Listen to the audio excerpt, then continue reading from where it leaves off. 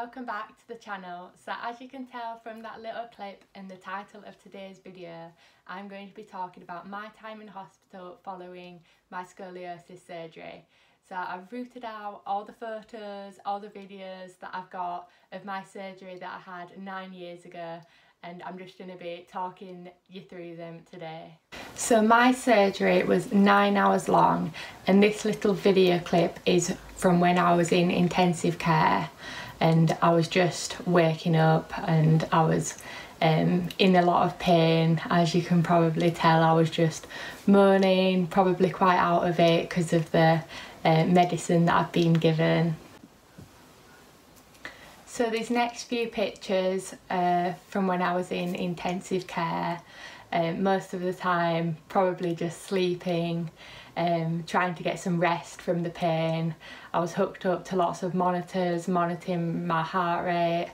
As you can see, I've got my legs that have like compression pads on them because I'm laid down, don't want to get any blood clots or anything like that. I also had a morphine pump which I could press if I needed more dosing up, I guess. So that was really good. I think I was just pressing it permanently just to get some sort of relief. So I stayed in intensive care for I think it was about 4 days.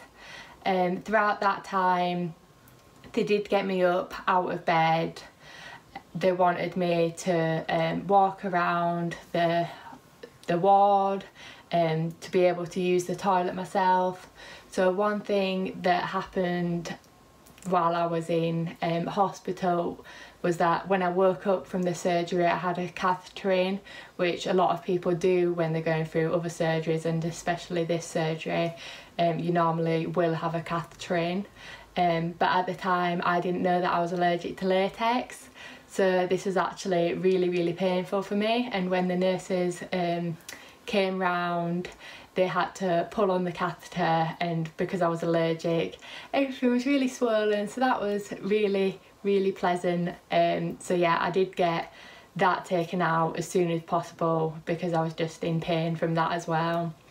Yeah, so as you can see from the photos, well, you might not know if you don't know me, but I am quite swollen in those photos. Because I was so swollen and my belly was so swollen, they thought I would have some sort of fluid in my stomach, and they therefore put a tube down my nose in order to suck out that fluid, and this was a really traumatic experience for me, and actually I don't really think they poured up any fluid, so that was nice.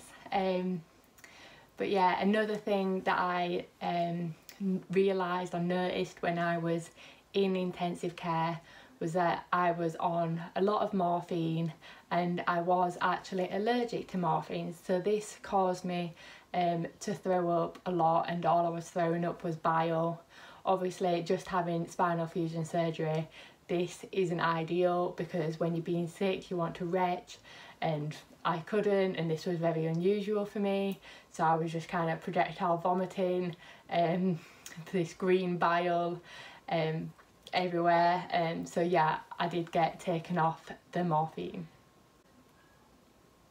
But I guess you don't know these things before you go in for the surgery. Like, I would have never known that I was allergic to morphine or to latex before, so it's just one of them things.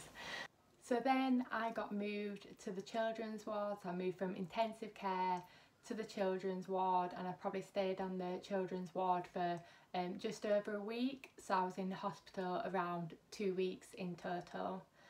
So on the children's ward, yeah, I was allowed my mum and dad to stay with me, so as you can see I've got that little bed next to me where they could sleep. I also was allowed that in intensive care.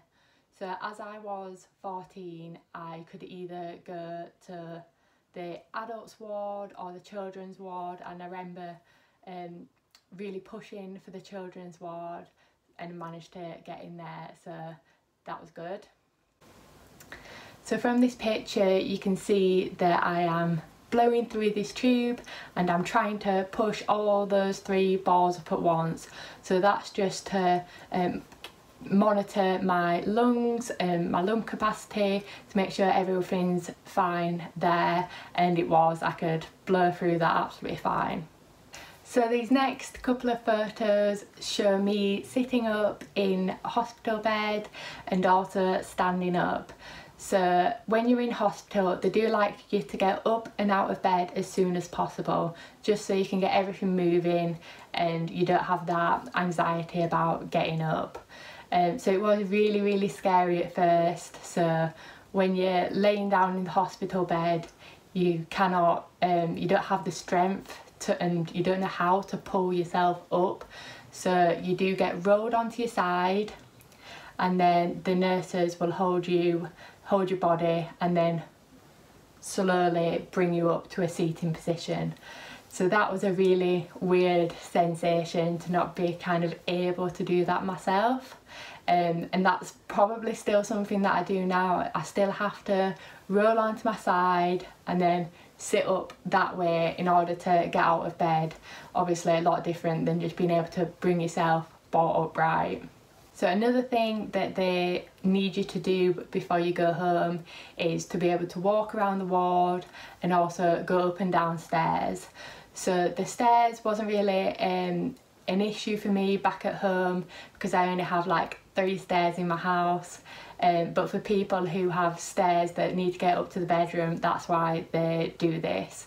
And yeah, it was really scary at first. Going with them up the stairs, I was so scared, but yeah, it's all for the best. So these next couple of photos is just the nurse looking at my incision. So I had those like stereo strips over my scar and they remained on until I came home. So a great story about this was that the nurse came out to my house to take the stereo strips off, and I found it so painful but also really scary, and I just would not let her anywhere near my back. So I just had to you know, when you're in the shower, just let them come off by themselves, and that was no problem. But yeah, that was just really scary for me. So these next couple of photos show me actually leaving hospital, and as you can probably tell, I am crying. So I'm crying because I didn't want to leave hospital. I was scared about going home, and yeah, I got an ambulance all the way home, so that was exciting.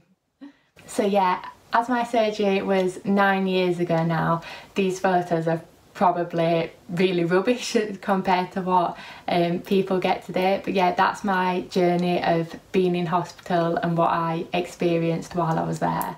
And I hope it's helped you if you're going into hospital for scoliosis surgery. I just want to say good luck, and you'll be absolutely fine. You are definitely stronger than you think.